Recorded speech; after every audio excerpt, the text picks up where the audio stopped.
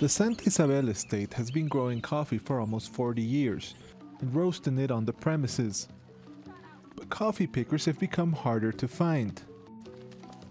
The farm usually hires 500 workers for its main harvest in November. This year it's only been able to get half as many. This has become a riskier job because of the virus. Even if we try to take care of ourselves, we end up having contact with people who come from many places, like now when we're eating. Coffee farms in Latin America depend heavily on migrant workers at harvest time. But the pandemic has caused labor shortages at farms in Mexico, Costa Rica, and Colombia. Here in the Colombian state of Antioquia, officials say there's a deficit of 7,000 coffee pickers. Farm owners say the pandemic has made travel more expensive, discouraging many laborers.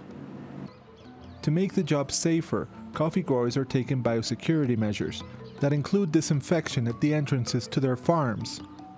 New dormitories have also been built at some farms so that workers are more spread out.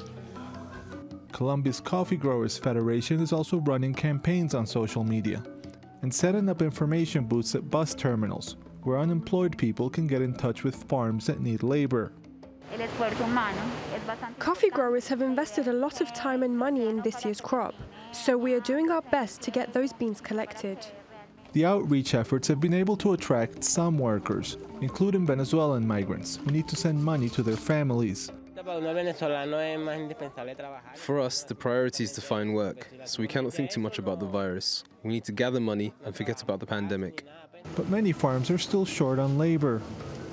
Farmers say that it's hard to raise wages, so they're trying other ways of attracting workers. We put ads on the radio, and every week we take a truck into town that has a megaphone on it and announces we have jobs. The truck offers to bring workers here for free, but sometimes it comes back empty. Coffee prices have risen slightly this year as the supply of Arabica beans falls around the world. But if growers can't get their beans off the bushes, they can't take advantage. The Santa Isabel farm has 900,000 coffee bushes. Before these precious beans go to waste, it's all hands on deck to bring in the harvest.